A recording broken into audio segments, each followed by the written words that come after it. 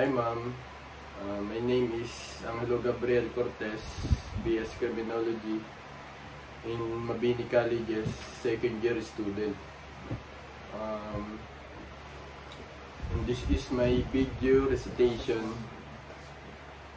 of subject in Lea 2. The lesson that I have learned in Lea 2 is all about terrorism. Refers to killing of innocent people for political purposes.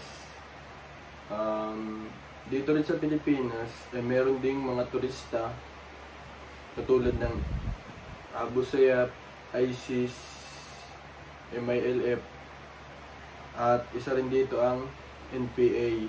And ang NPA kilala sa pangalang New People's Army. Ito ay bagong hukbong bayan, abbreviated NPA or BHB, in the arm wing of the Communist Party of the Philippines. Based in primarily in the Philippine countryside, the NPA, aside from being a military force, also put emphasis in carrying out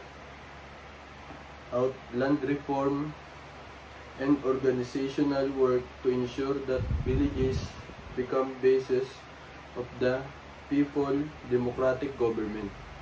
And ang isa naman sa pinaglalaban ng NPA is the NPA as the central agent of armed struggle serves to achieve its central task of destroying and dismantling the rule of the enemy and taking their political power. Sa Lea 2, tinalakan natin dito yung mga iba't ibang uri ng terorista and kung ano ba magiging epekto nito sa ating community. Katulad ng, for example, yung nangyari dun sa Marawi. Yun ay isang magandang halimbawa ng terrorist attack. Dahil sa nangyaring kaganapang yun, maraming naging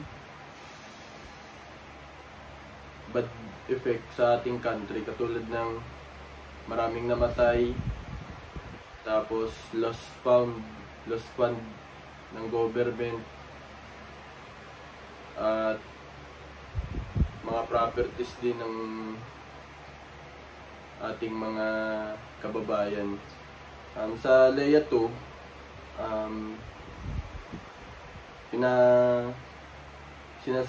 sa Lea 2 sa ating subject ay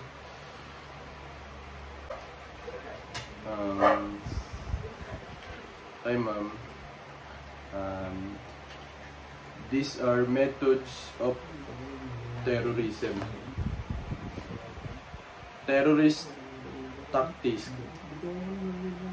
There are 6 basic types of tactics that terrorist group have used. Number 1, hijacking, and 2, kidnappings, 3, bombings, 4, assassination, and armed assault and barricade hostage incidents.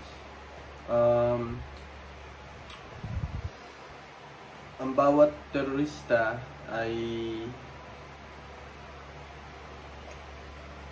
kilala sa paggagawa ng mga ganitong taktika. Ito ay pinapakita nila bilang simbolo ng kanilang pagiging terorista o tutol sa pamamalakad ng gobyerno. Ito yung isa, hijacking. Hijacking ay ito rin ay isa sa kanilang taktika at madalas nila itong ginagawa sa pamamagitan ng sa mga kilalang businessman. Madalas nilang hinahijack ang kanilang mga sasakyan upang ito'y kidnapin at lagyan ng ransom upang ipatubos sa pamilya. And 2, kidnapping. Madalas din tong nasasangkot sa balita ng bawat ang bawat isang grupo ng terrorist group ay nangingidnap upang makakuha sila ng kidnap or ransom sa mga biktima. Bombings, assassination yan.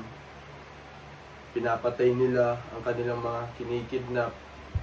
At meron ding mga insidente na ito'y isina sa publiko pa nila, binibidyo nila upang maalerto ang gobyerno na sila ay anti-government group.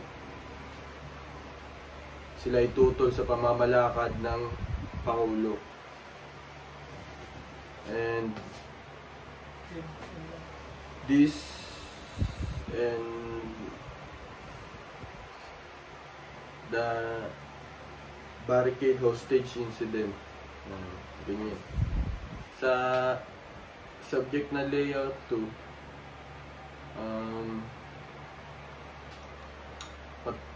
na tulungan naipatindi sa akin ng mas malinaw at mas mabuti kung ano talaga ang tunay na kahulugan ng isang terrorist. Dahil sa layer 2, mas lubos kong naunawaan kung ano bang kanilang pinaglalaban at kung ano ba ang kanilang mga hinaing sa gobyerno. Lubos akong nagpapasalamat dahil sa subject na Leia 2 ay nabuksan ng aking isipan upang mas maintindihan ko kung ano bang nangyayari dito sa ating gobyerno. And